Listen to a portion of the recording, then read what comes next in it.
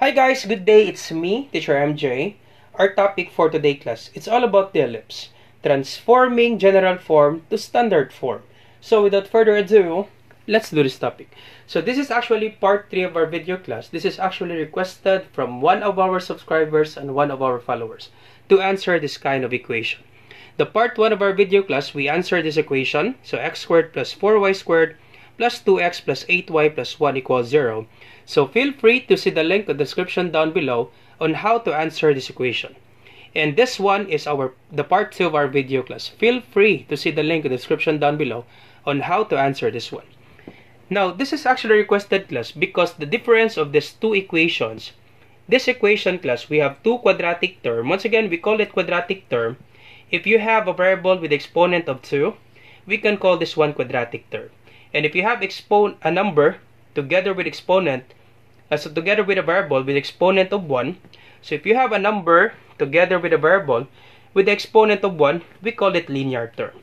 So the first part of our video, the part 1 of our video, we have two quadratic terms and then two linear terms. So once again, we call it quadratic term with the exponent is 2 of the variable. We call it linear term with the exponent of the variable is just 1. Two quadratic terms, two linear terms. Same with the part of our video, two quadratic terms and then two linear terms. Now the part 3 of our video class will be quite tricky since we have two quadratic term and then only one linear term. And what will be the thing that we will do if you have given example like this? Alright, so let's explain that today. So let's start. Alright, so first thing to do class is we need to copy 36x squared. So copy 36x squared, then copy plus 5y squared minus 90y. Alright, and you put a space class because we will do completing the square. Okay, you put a space, this one, because we will be adding a new constant. Now, check class for the x squared, we didn't put a space because we cannot do the completing the square for this 36x squared because we don't have the linear term for x. A number together with a variable x with the exponent of 1. So therefore, we cannot do the completing the square in this equation. So we just simply copy 36x squared. Now for y class, we can do the completing the square because we have the quadratic term, a number together with a variable with exponent of 2, and we have the linear term for y raised to the power of 1. So if we have the quadratic term for y and the linear term for y, we can do the completing the square. Alright, so put a space because we need to add a new constant. You transpose this negative 495 from left to right. Okay, so this is negative, it will be positive 495. So we transpose this one. So this is negative, it will be positive. So copy 36x squared. And then you check class, before doing the completing the square, can we factor the numbers for the y variables? Can we factor the number class? 5 and 90. Yep, we can factor this out by 5 and 90. So once again, before doing the completing the square, you check first the numbers if you can factor it out. Now, since we can factor this 5 and 90 by 5, can we divide 5 by 5? Yep, we can divide 5 by 5. Can we divide 90 by 5? Yep, we can divide 90 by 5. So we can factor the number. So divide class 5y squared divided by 5. Alright, 5y squared divided by 5. So 5y squared divided by 5. So this will be 5 divided by 5 is 1. Y squared divided by 9, none. Just simply copy y squared. Or you can actually 1y squared, it means y squared. That's the same class. 5y squared divided by 5 is just the same with 1y squared or y squared. Alright, so 5y squared divided by 5, 5 divided by 5 is 1. Y squared divided by none, just simply copy y squared. 1y squared or y squared. And then you divide negative 90y, negative 90y divided by 5, negative 90y divided by 5, negative 90 divided by 5, so negative 90 divided by 5, so 9 divided by 5 is 1, 1 times 5 is 5, subtract 9 minus 5 is 4, bring down 0, 40 divided by 5 is 8, 8 times 5 is 40, subtract 40 minus 40 is 0. Therefore, negative 90 divided by 5, that's negative 18. Y divided by none, just simply copy y. So negative 18y. Alright. And then you put a space, then equals 495. Even if we check this one class by distributive property, let's check if we can get this one. 5 times y squared, that's 5y squared. 5 times negative 18y, that's negative 90y. So therefore, this is the factor of this equation. Alright, so next, we do the completing the square. So this will be, okay, do the completing the square, the formula that would be db over 2 quantity squared. This is the formula, class, in completing the square. To get the number that we will be adding in this equation, the formula in completing the square, that would be b divided by 2 quantity squared. So our b, class, is beside y. So our b is beside the linear term. This linear term beside y. So our b is negative 18 divided by 2 quantity squared. So negative 18 divided by 2, that's negative 9 squared. So negative 9 squared, class, it means negative 9 times negative 9. You multiply negative 9 by itself twice. Negative 9 times negative 9, that's positive 81. Alright, so this will be positive 81. Alright, now next step, class, be careful with this one, because once you add a new equation on the left side of this equal sign, you also do that on the right side. Once again, always remember this one. When you add an equation on the left side of this equal sign, this is the equal sign, and this will be left, this will be right. Once you add a new equation from the left side, you also add it on the right side. But, okay, we will not be adding 81 on the right side since we factor this equation out. We factor this equation by 5. Okay, we factored it out by 5. So therefore, we need to get the product of 5 and 81. And what would be the product? That would be the number that we will be adding on the right side. Okay, so this will be plus 5 times 81. Okay, let me clarify this thing. If we didn't factor the number, just in case this is just the equation, we didn't factor out the equation. Okay, this is the equation. When you get the 81, you can just simply add 81. But since we factored it out by 5, because this is not the original equation, class. The original equation is 5y squared minus 90y. I hope it's clear for you. So that's why you need to see the part 1 of our video, because we have example that we didn't factor the equation and we just add it simply. But since we factor this out, so therefore we need to get the product of 5 and 81, and their answer, that would be the thing that we will be adding on the right side. Alright, so copy 36x squared plus copy 5. Then this is a perfect square trinomial. Once again, when you do the completing the square, your answer is a perfect square trinomial. You make it into square of binomial, class. So put parentheses. You get the square root of the first term is square root of y squared. That is y. And then you get the square root of the last term, square root of 81. That is 9. And then you copy the sign of the middle term, minus sign. Then you put quantity or close parentheses, then squared. That's it. Okay, once again, you copy 5. You make this perfect square trinomial into square of binomial. You get the square root of the first term, square root of y squared, that is y. Is square root of the last term, square root of 81, that is 9. You copy the sign of the middle term. This is negative. You copy negative sign. You put quantity, then squared. That's it. Then equals, you add this one plus. Okay, you get the product first. Copy 495. Then 5 times 81. 81 times 5. This will be 5 times 1 is 5. 5 times 8 is 40. 405. So plus 405.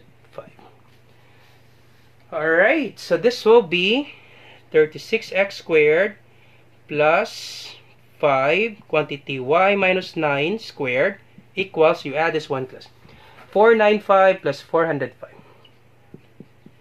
405. So this will be 5 plus 5 is 10, 0 carry 1, 9 plus 1 is 10, 0 carry 1, 4 plus 4 is 8 plus 1 is 9, 4 plus 1 is 5 plus 4 is 9. 900. So this is 900.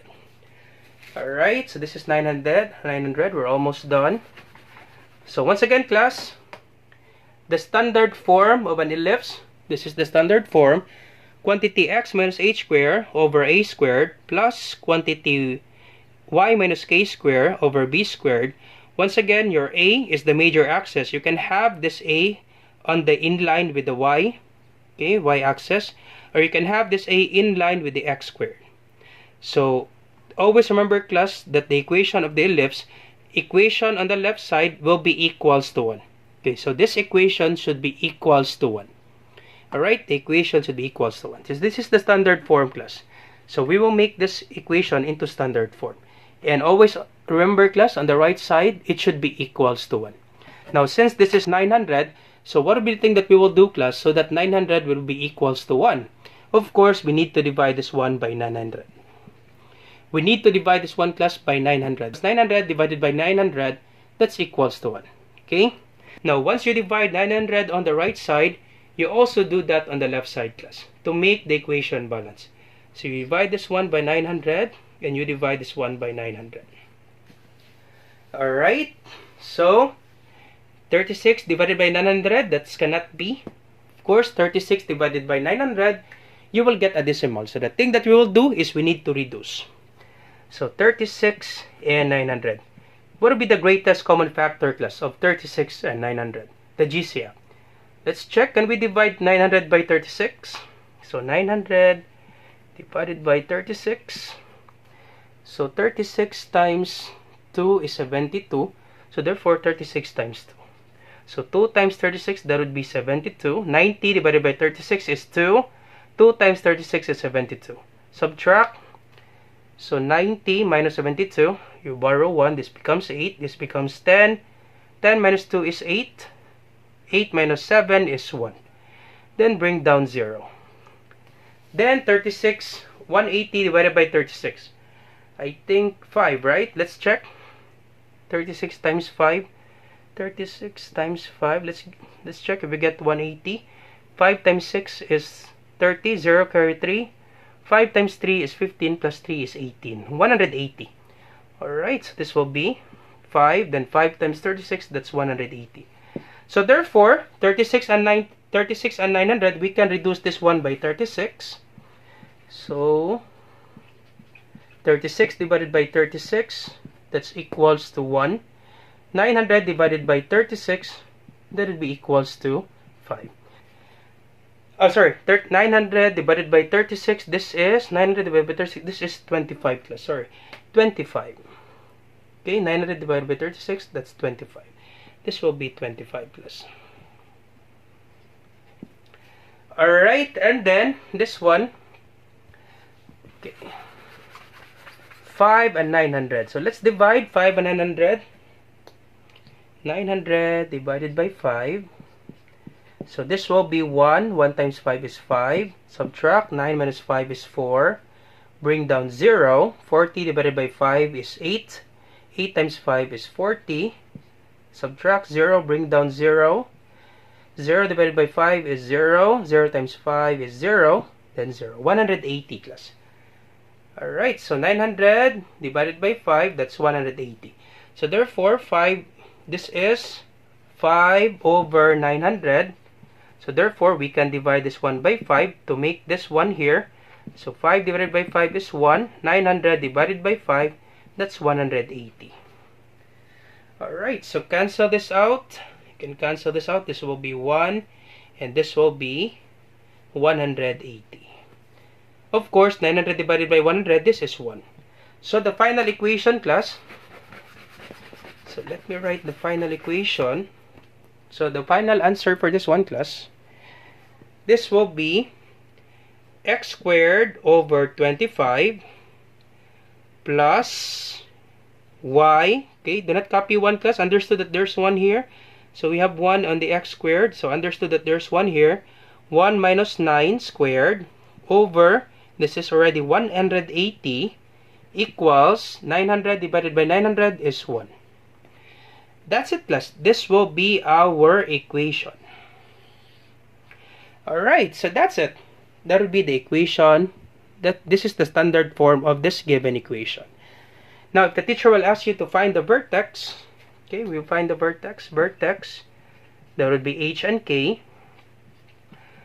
So for your h, class, once again, from this equation, x minus h squared, okay, x minus quantity x minus h squared over a squared plus quantity y minus k squared over b squared equals 1.